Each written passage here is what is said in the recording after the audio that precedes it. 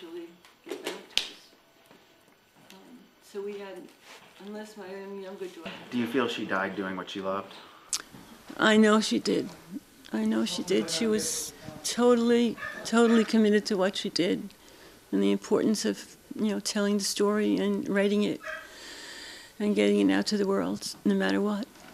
That was her life. It was rated and they were killed. Yeah, Sean Ryan told me that he talked to her yesterday, and he felt it was really more dangerous than anything, and that she should come out. And he told me that she told him that she was on a story that was important and she wanted to finish it, and that she would leave today.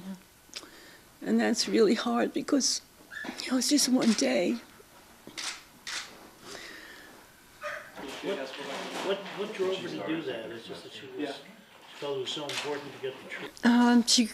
She grew up in Oyster Bay, East Norwich area, graduated from our local school, but she grew up in a time when a lot of things were happening. They were happening with women, civil rights movement, Vietnam War, we were all big protesters as a family. Who's been affected, whose lives have been... Everything is different now because it's instant, and you know what's happening almost as it's happening. Years ago, I would only find out how dangerous it was afterwards. So now it's a little harder. I would know when she's in a place, and what's happening in that place is so current. So it's a lot more of a worry in the last few years than it used to be. Yeah. Gift for Rosemary is very common in her native country, which I think is Peru, but I'm not sure. Oh, really? And then she went to UPI. And well, important to her was getting the story.